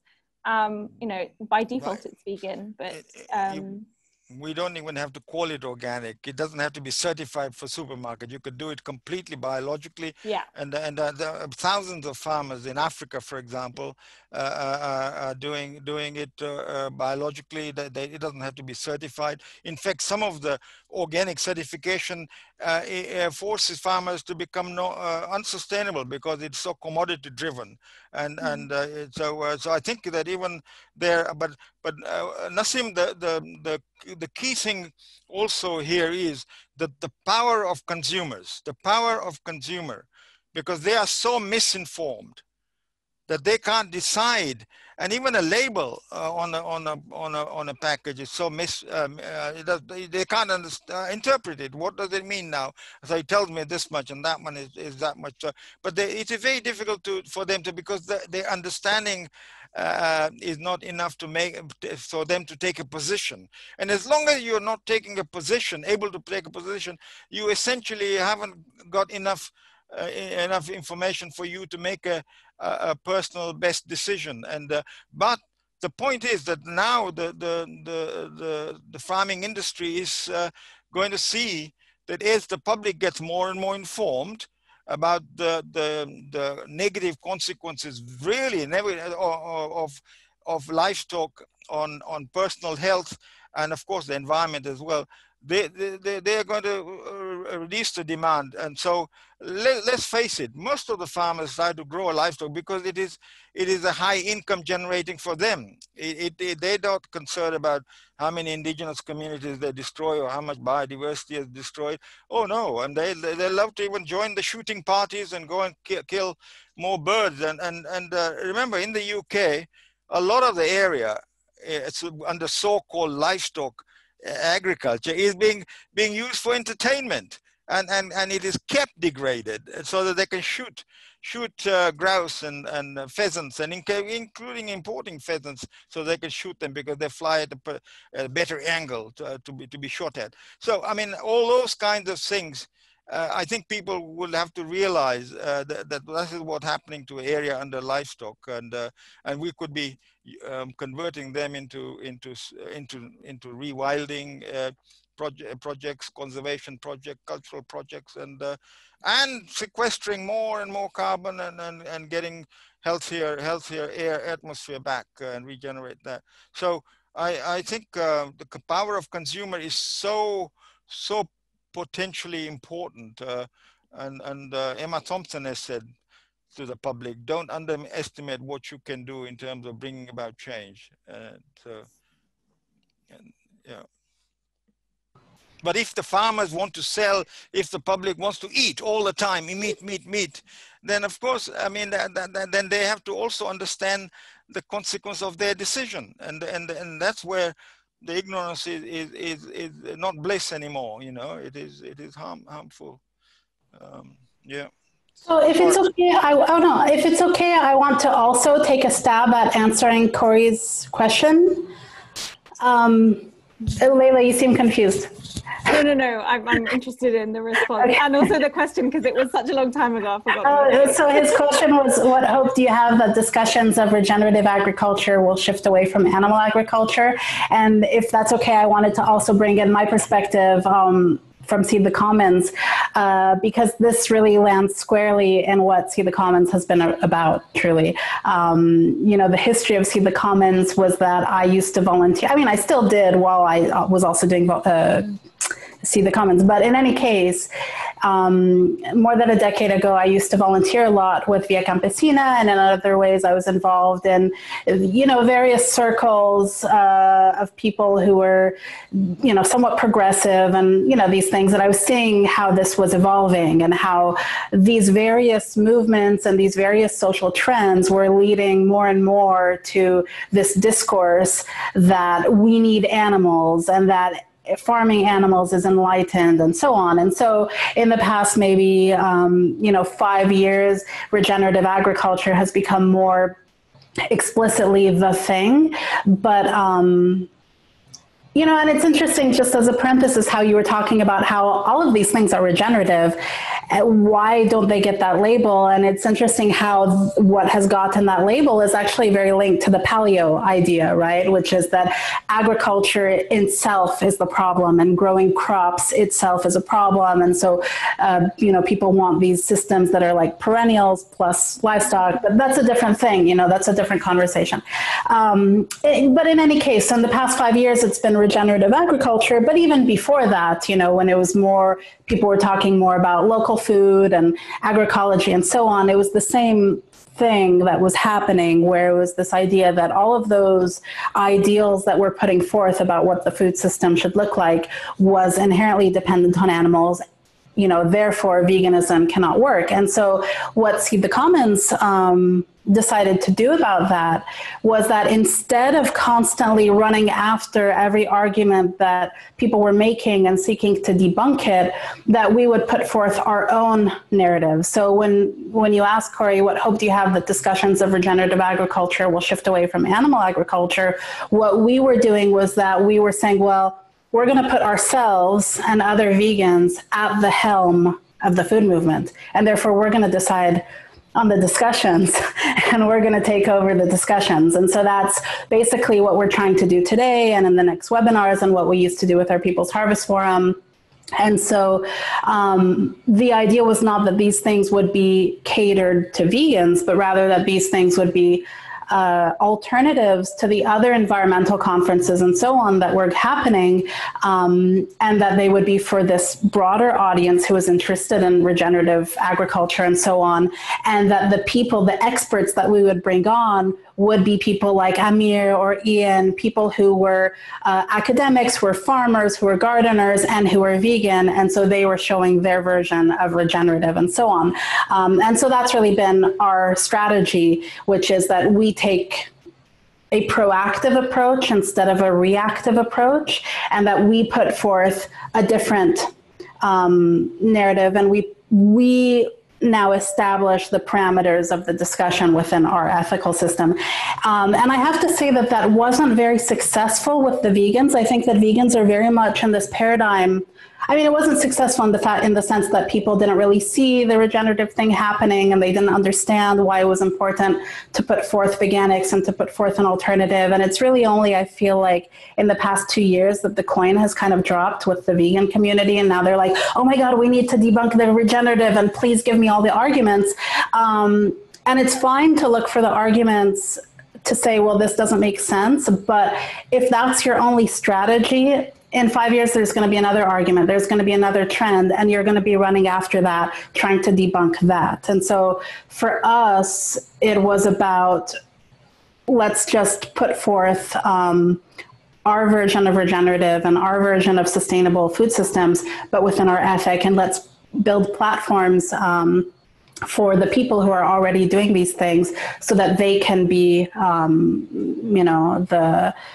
the ones, at the forefront to show what sustainability and all these things look like. What does regenerative farming look like?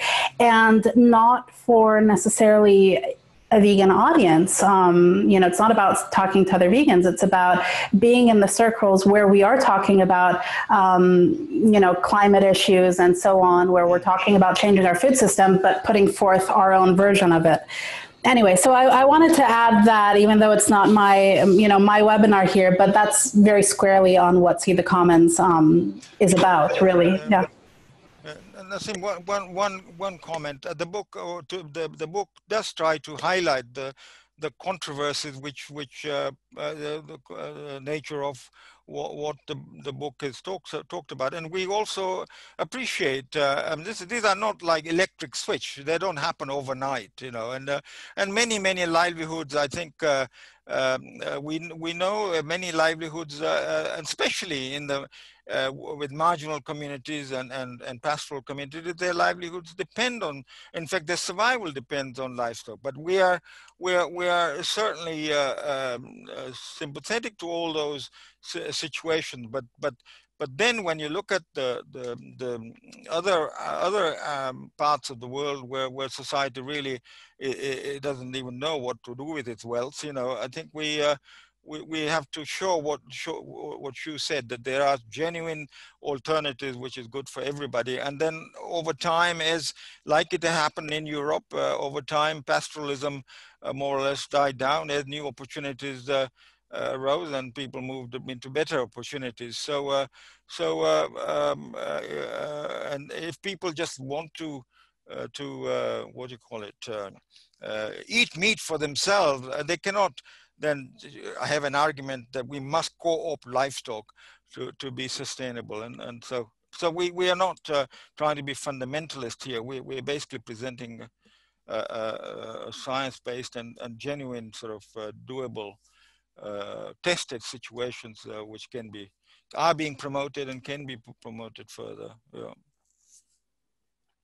So there are several great questions still, and I don't want to ignore people. I will get to a couple more. I also want to acknowledge that we've been here for much longer than what was planned.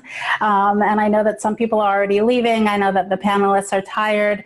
I would invite you all to, attend our next webinars.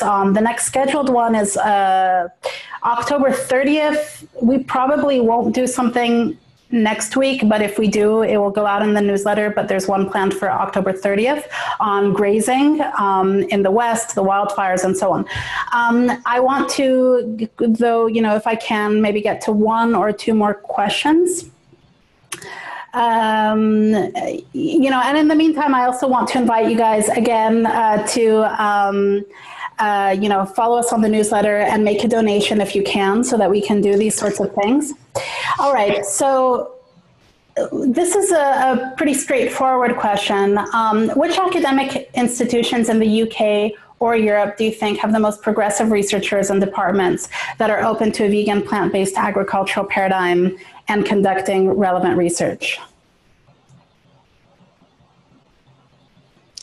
So which university in the UK is offering what? So in the UK or Europe, who has the most progressive researchers and departments who might be open to vegan, agricultural paradigms and are conducting are conducting relevant research? I think, I would like to hear a question like that in terms of not just vegan agriculture, but because what is vegan agriculture? Unless you say, well, because you could be doing intensive tilled vegan agriculture. Vegan agriculture is agriculture which does not rely on animal, and hopefully it is meeting the demands of people with vegan diet. But that doesn't guarantee sustainability. So I think that the person who has asked this question must add one or two other terms so that you could certainly say vegan part sort of caters for the food side and the health side, but the agriculture part, so I think you need to add sustainable vegan agriculture. And if you're already very knowledgeable, then you could say sustainable vegan agriculture based on conservation agriculture. And then you're beginning to present a question which is then really one could elaborate in a very useful manner. So I will which university or institutions in the UK offer courses on this or research? Unfortunately, there isn't a single campus farm in the UK, for example, which is based on conservation agriculture, let alone trying to show what is sustainable agriculture, which is veganic in its principles as well. So I'm afraid the answer is very gloomy, very gloomy. I teach conservation agriculture, and in fact I teach a course. We used to teach a full course on rethinking agriculture, food and agricultural development, implementing solutions, and I used to tell my students, when you leave my course, you will be able to get a job, because you will be able to talk sense in your interview, and they will realize that you actually know what can be done at the action level. So unfortunately, we're generating students who are just as confused when they came in. They're more confused when they leave. And the university campus farms, which would be the field laboratories, none of them, as far as I can see, none of them are run on not only veganic basis, but let alone they are not run on. They are classical intensive high agrochemical input production systems. That's what they run on. Most of the campuses are supported by the corporate sector. They give them vast amount of money on robotics, on all kinds of things, and most of them have a strong livestock program, and that's what has been inherited. And now, yeah, so it's going to be. But the change will come more suddenly in the education system, because they will eventually will see more and more demands being placed upon them and questioned, because students are now paying for their courses, so they are more discerning about the quality of type and the quality of courses they can receive. But the situation is very, very, very bad in our education system all over the world. Yeah, but I can give you the names of universities, the Earth's University in Costa Rica, but even there, it is heavily on tillage based. But Cordoba University in Spain is fully on a sustainable system. But it does not run a veganic version. But it runs, and if there was no animal, it would not suffer at all in terms of sustainability, ecological sustainability. There are others. Yeah. Yeah, I might add something to that, even though it's not about what happened here. Even though it's not about the UK and Europe, which I don't, know about very much. But I will say that our experience with Seed the Commons, I've done a few interviews with veganic farmers, and I've interacted with many veganic farmers, inviting them to things, and then we've partnered with this academic in Southern California she has been researching veganic farms in North America.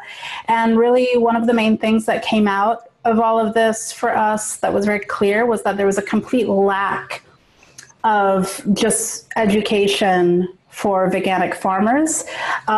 So they were, as Amir said, most of the universities are really pushing a corporate model. So that's one problem. And then the other problem is that even in the spaces that are, training, for example, organic farmers, they're just teaching them to use animal inputs. And so there's really in North America a complete absence of any kind of, in terms of research specifically, I know 2 people in the United States who are conducting research on veganic farms. They're working together, so it's, one research team. And then in terms of offering education, I don't know of any, and that's something, a problem that's been identified. And I think that those who are in the system can, try to address it within the system. But in addition to that, I think that the way that we need to address this kind of links up to what I was saying earlier about putting forth our own narratives and putting ourselves at the helm of the movement. And so we can do the same thing, not only in terms of conferences and activism and, so on, but also in terms of educational opportunities and create our own educational opportunities, perhaps farmer to farmer and so on, because there is definitely an absolute lack in that sense. And I think that, this is an opportunity maybe to take some inspiration from Via Campesina, where they've created these, I can't remember the exact word, but they have these farmer to farmer agroecology schools where I think, for example, in Nicaragua, there's one. And so farmers from other countries will all go there and they'll be trained in agroecological methods. And so, that's maybe the thing that needs to happen with veganics now, a more grassroots model, which would also make it easier to keep out the, synthetic fertilizers and so on, right? If it didn't have those financial attaches. So I think it's late, and I think I'll just close with one question, if that's okay with you guys. So we'll just end with this question, and then everything else will be for future webinars. All no-till agriculture is heavily dependent on Roundup. This is not inclusively responsible. How are these farmers to manage without any chemicals? That's a very good question, and you could ask similar questions about the industrial agriculture. How can you do it without this and without that? And weeds are of particular interest. By the way. We're talking about conservation agriculture and not no-till Roundup GMO-based agriculture. That's another thing which I can talk about it for days. But no, when you practice conservation agriculture, then you realize immediately that you essentially have the power of practicing integrated weed management.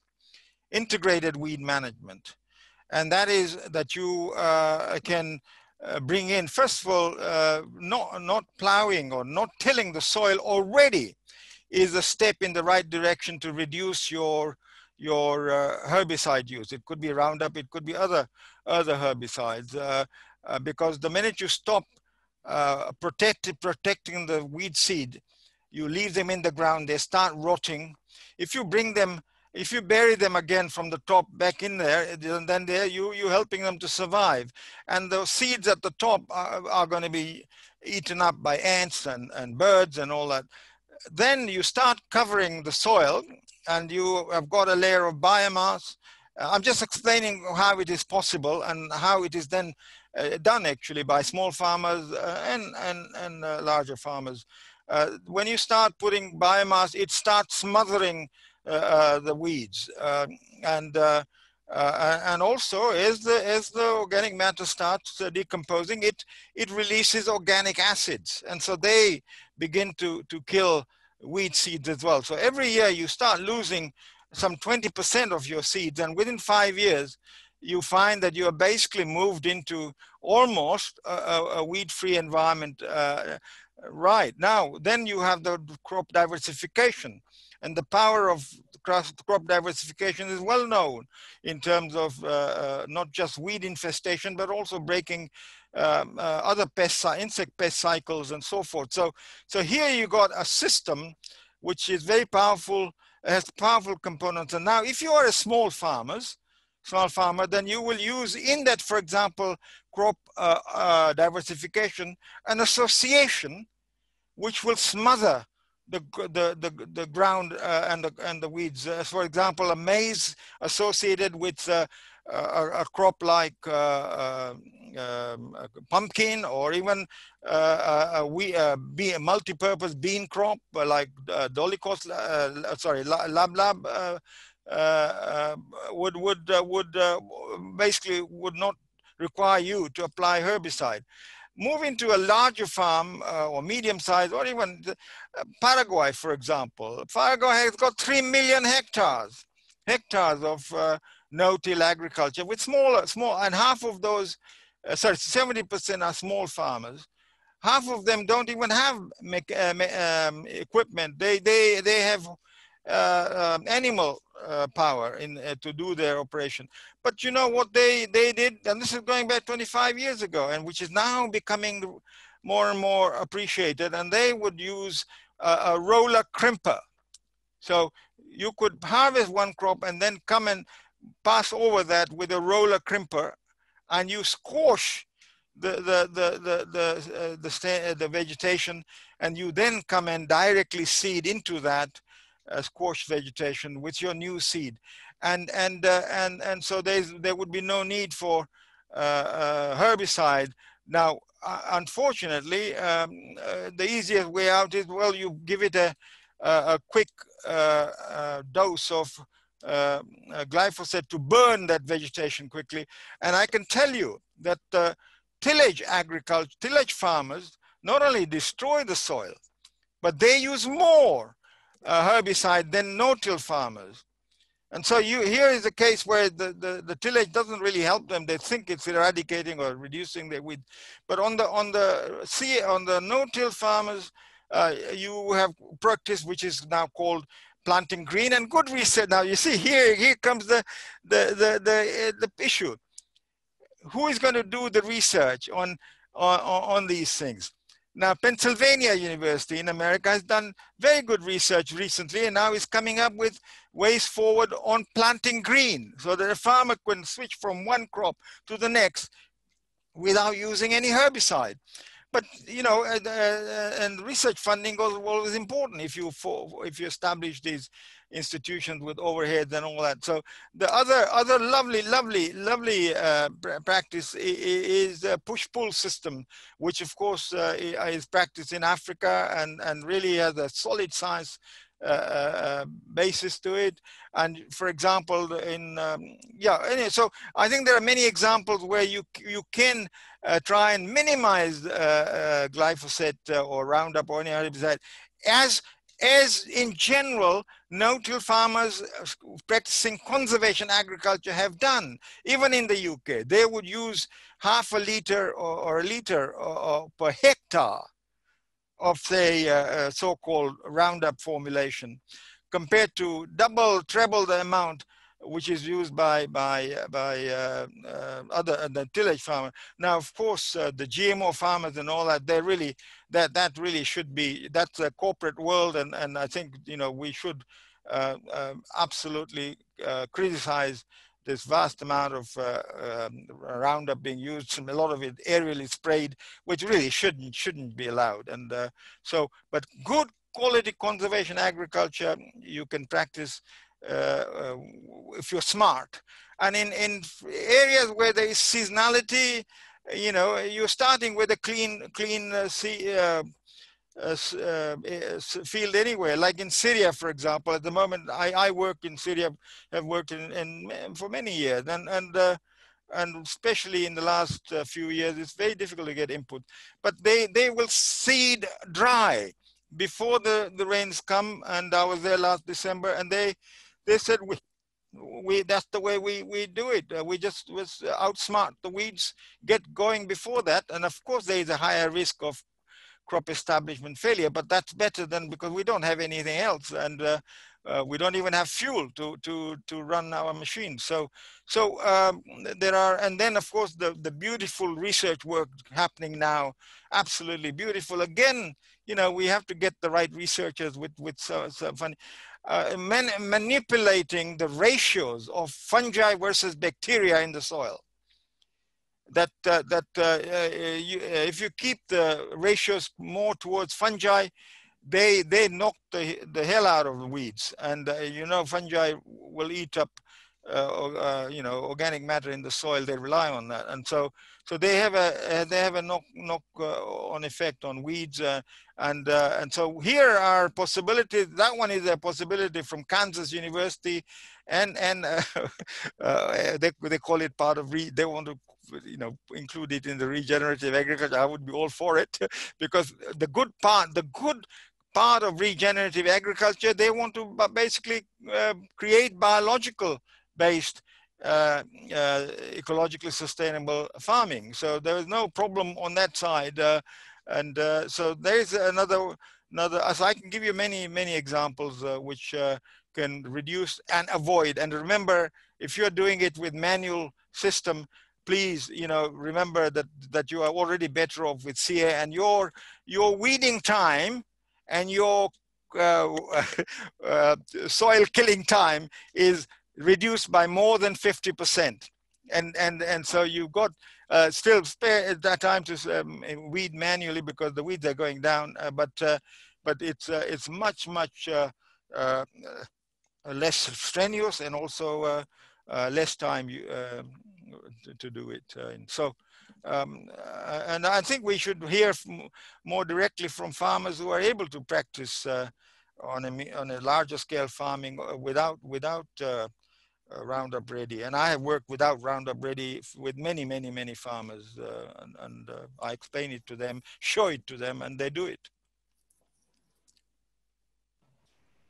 All right, I think it's time for us to end the webinar. If there are topics that you feel we didn't cover sufficiently or you'd like for us to cover, you can email info@seedthecommons.org, and so we can take that feedback for future webinars.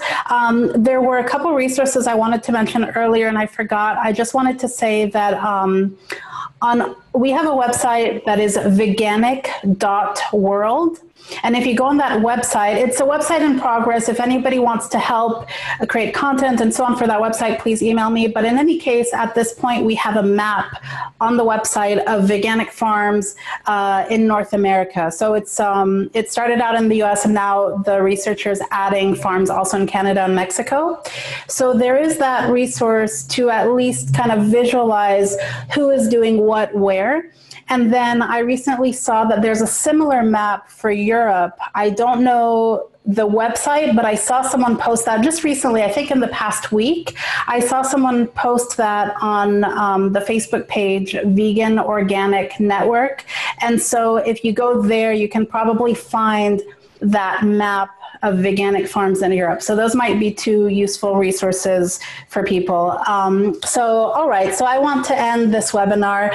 I really am grateful both to Amir and Laila for joining me on World Food Day, and I'm grateful for everybody who's attending the webinar. I want to mention that the editors, in addition to the book, have created a website that has extracts of all the different chapters, as well as summaries of the key ideas. And I think that the website is live now. And so if you'd like to explore some of these topics more, you can go to inclusiveresponsibility.earth. So inclusiveresponsibility.earth, and you'll find more detail about all the different chapters, all the different ideas, and I think information to order the book. And also, if you want to order the book, if you just go on the Zoom registration page, there's a link to that directly there. And again, we appreciate if you can make donations to support this webinar and future webinars. In terms of future webinars, we have one scheduled for October 30th at the same time, where we're going to be speaking more in depth about the situation on the West Coast of the United States with the wildfires that we've been having, and how that links up to climate change and what are the agricultural drivers, as well as discuss a bit the agricultural solutions, including, is grazing really the solution to solving this problem? All right, so thank you so much. I don't know if you guys wanted to say anything quickly before we end, or no? Well, I just want to say thank you, Nasim, and thank you to everyone who's managed to sit through this like 2+ hours. And also to Ian Tolhurst, that we would be very, very happy to come and visit your farm. And we were talking about your farm quite recently, actually. So thank you for that. Yeah. Yeah, and I would also add my sincere thanks to Nasim and to all the people in the audience. This is such an important event, and I just hope that this grows into more and more important event, and we start understanding our challenge, the huge burden of challenges that we're carrying now. And thank you so much for your time. Most grateful. All right, thank you again, and bye everyone. Bye everyone. Bye. And adios.